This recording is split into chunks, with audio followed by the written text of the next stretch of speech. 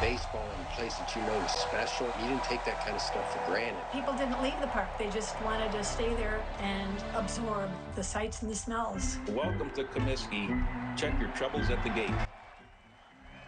Matt Flesch is a lifelong White Sox fan. This month he released a 3-part documentary titled Last Comiskey. It tells the story of the final season played at Chicago's Comiskey Park in 1990 and follows the team through a surprising 94-win season. And Matt Flesch joins us this morning. Good morning. Morning. Thanks for having me. So the interesting thing is that you have no background in doing documentaries. You are just a fan who, for some reason, locked into this 1990 year. Tell us about it, how it happened. Yeah, this is my first documentary of any kind. Did this together with my brother Mike, and it was during the COVID pandemic, and you know, we had some extra time on our hands. The Last Dance came out, and we were thinking, you know, what are some great Chicago stories that we'd love to see a documentary on? And we both loved that 1990 White Sox team in the old Comiskey Park.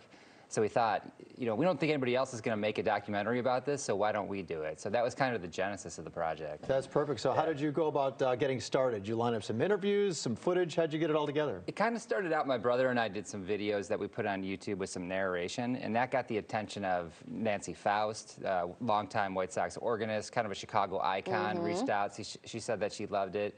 Ozzie Guillen as well. So we started to get some good feedback from players. And then with COVID, everybody got used to using Zoom. So I think without Zoom becoming a big thing that people got used to, this probably wouldn't have happened.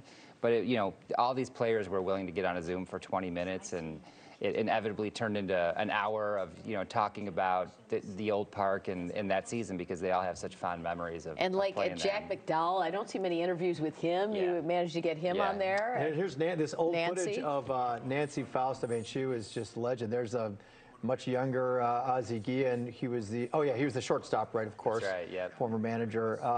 Did anyone? What kind of stories did you hear about that season? I remember being a kid and being a fan of that team too as well. But tell us some of the little nuggets we're going to hear. Yeah, I really wanted to capture not just, you know, what happened in the games, but what did it feel like to be at the park? What did it feel like to be in the clubhouse? What did it feel like to be a vendor? So, you know, some of my favorite parts of this is we interviewed the beer vendors at Comiskey Park, and it was really a family among the beer vendors, and then the players too. Like hearing the stories about how within that really small, cramped clubhouse at Comiskey Park, because it was tiny. It was so tiny, and these players, I feel like that's part of, they had such a tight bond. And some of the things that we heard was just, like Lance Johnson, for instance, talks about how nobody let him go out after games. Like they really protected him. He was a young player. So just hearing the way, the camaraderie that team had, not just though the team, but also like the beer vendors and the clubhouse guy and all that too. It looks like you're recreating with graphics how these clubhouses, how small it was back there, right? This was actually a guy, Brian Powers, who recreated virtually Comiskey Park and lent a lot of it. And it's one of the cool things about this is so many fans lent us their old home videos. I was going to say, because you didn't have access to a lot of official videos, so this is home video from fans. A lot of it. A great deal of it is people who went there with their big video camera back in the day and just walked around and took video of not just the playing field, but the concourse. Like, what was it like underneath the stands? Because one of the really cool things about Comiskey is coming up from that dark underground and then seeing the field in front of you and how green it was. So a lot of that old footage captures that, and I love that stuff. Right. You had to talk about the Oakland series in this. Remind us what happened there. That's part of the reason why 1990 was such a fun year, because the White Sox were supposed to be terrible, last place that year. It's going to be the last year in the park. You know, maybe there'll be some sellouts at the end of the year. And Oakland was this just powerhouse team. They had, you know, they were by far the best team in the league.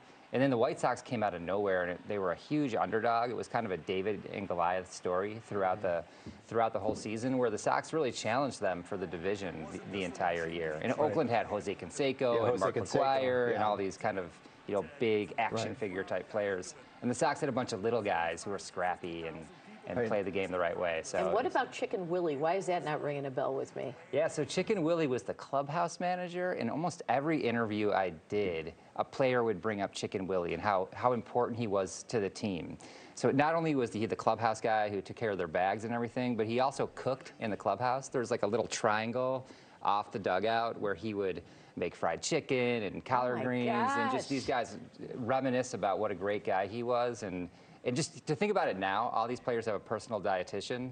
and they probably Yeah. have a restaurant in the clubhouse. Right. Back in 1990, you had Chicken Willie making fried chicken, making Wow. hot dogs wrapped in bacon. And by the way, everybody on that team played 150 games, so maybe the Chicken Willie, home style cooking is the way to go. Well, that's great. How much time do we have? I just want to know what Ozzie Guillen had to say. Obviously, he's still a huge figure among White Sox fans. What did he have to say about the '99 season? I wasn't sure how much he loved the old park, and one of the fun things about talking to him is he remembers with such nostalgia the old park. He misses it so much. He considers it just to be an amazing place that he was fortunate to play in.